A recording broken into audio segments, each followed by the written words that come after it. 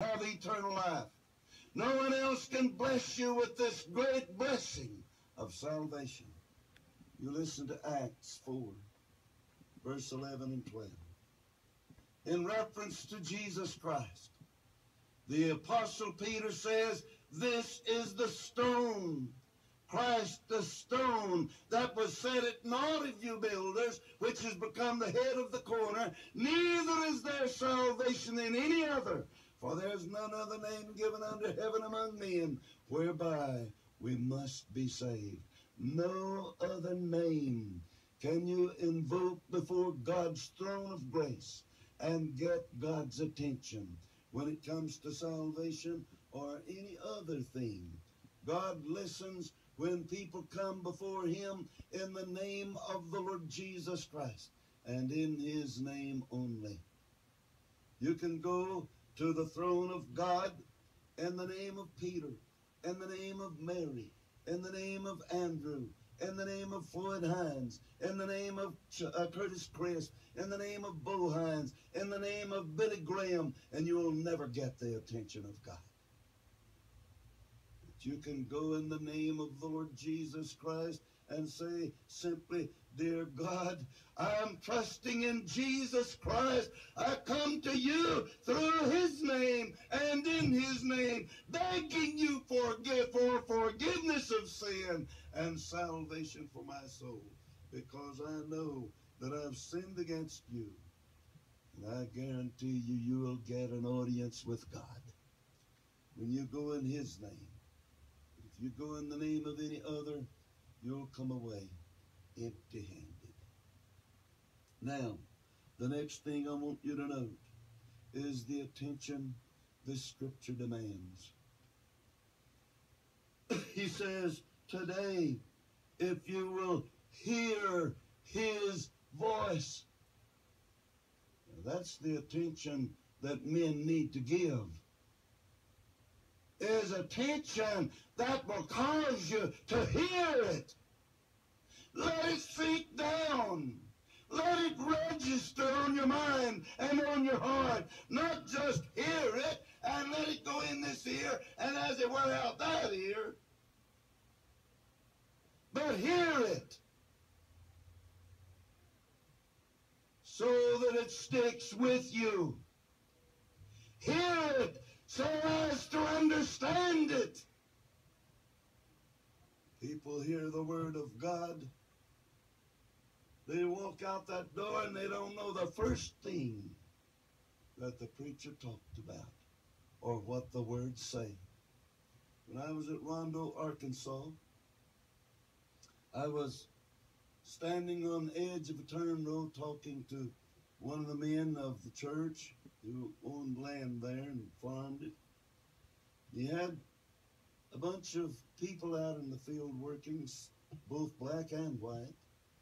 But one of the black women was talking about the good sermon their pastor preached yesterday. This was on Monday. And yesterday he really preached a good sermon. So Brother Michon turned around and he said, well, Hattie, what did he preach about? She said, I don't know what he preached about, but it sure had a good tone to it. Now, what good is it if it just sounds good, or if the voice sounds good, if it doesn't register and you don't know what he's saying? Hear his voice so that it will stick with you. Hear his voice so that you understand what is being said. In Acts, the 8th chapter, verses 30 through 35, we have a case of a man who was reading the Word of God, and he didn't understand a thing he was reading. The eunuch, Philip, was instructed to go and join himself to that chariot that the eunuch was in. He was a man of high authority, highly educated, reading the Word of God, but not understanding what he read.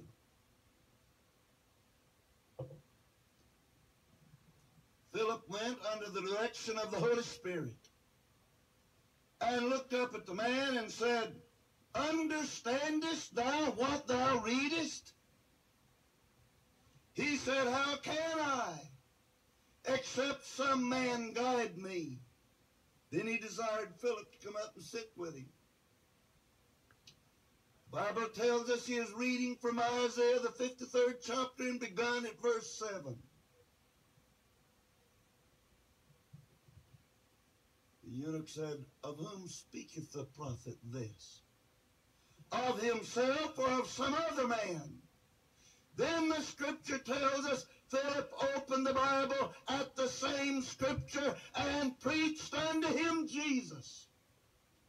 If you follow on down through the remainder of that chapter, you'll hear where the man of God says, "I believe that Jesus Christ is the Son of God. What doth hinder me to be baptized?" Philip says, "If you believe with all your heart, you may."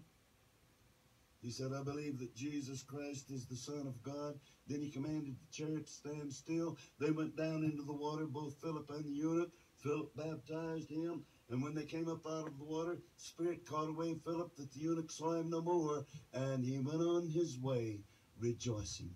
He finally understood the Word of God when he gave it the right attention, and God sent a man there to make sure that he knew what was being said. This sheep that was led to the slaughter was Jesus, Philip said.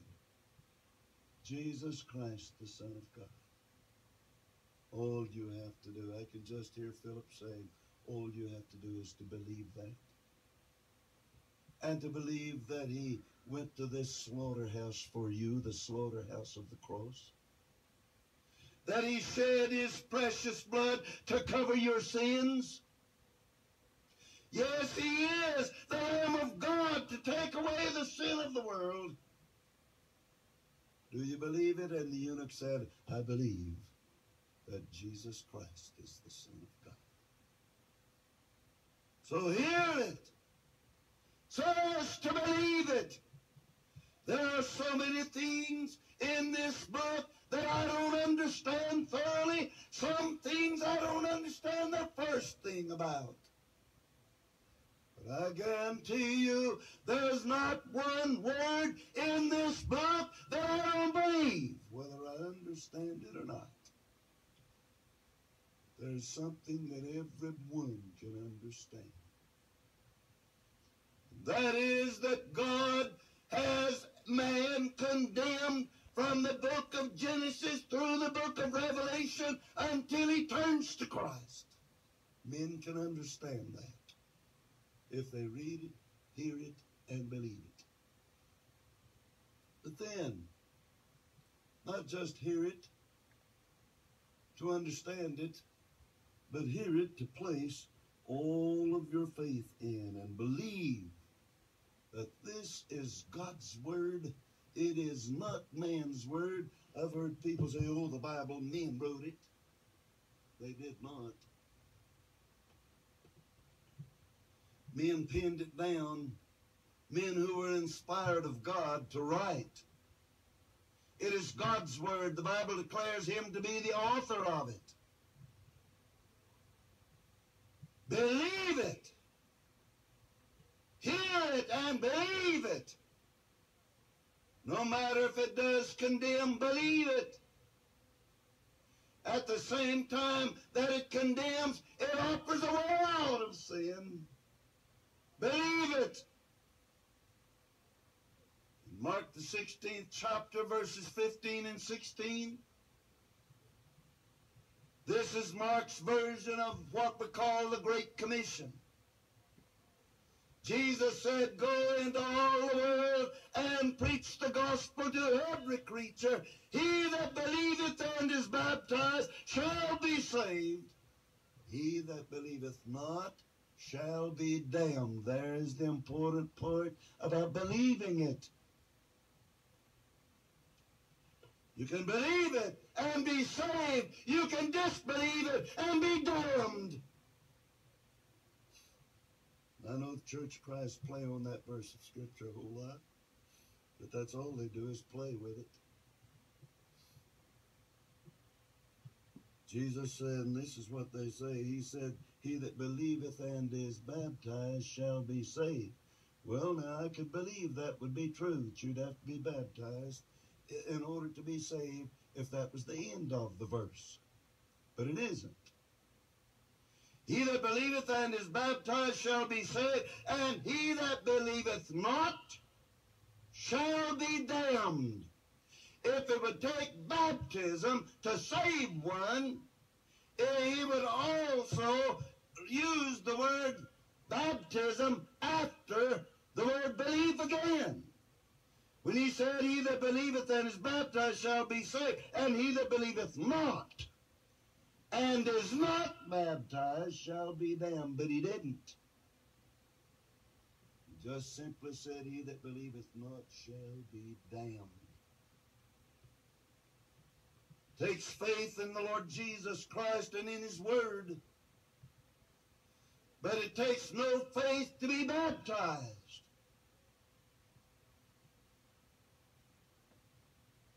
So hear it. That's what he's calling your attention to. Today, if you hear his voice, you haven't heard it if you walk out and forget what was said. Hasn't made any impression on you whatsoever if you walk out and you don't remember what the preacher preached about or even the text that was read. You haven't heard it. You haven't let it register on your heart. You haven't let the Holy Spirit and his great power accompany that message to your heart, where it will make such an impression you cannot forget it. Now, number 3, I want you to see the appointed time that he gives for hearing Christ's voice. It's today. He said, today, if you will hear his voice, harden not your hearts. The time for hearing Christ's voice is short. A day. How much shorter can it get than that? And that's not guaranteeing us another minute or another second of life.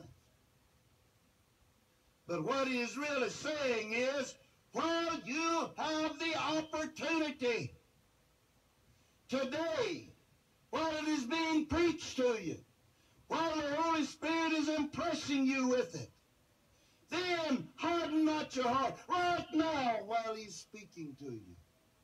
That's today. It's short. 2 Corinthians 6, verses 1 and 2. The Apostle Paul says, we beseech you therefore, brethren,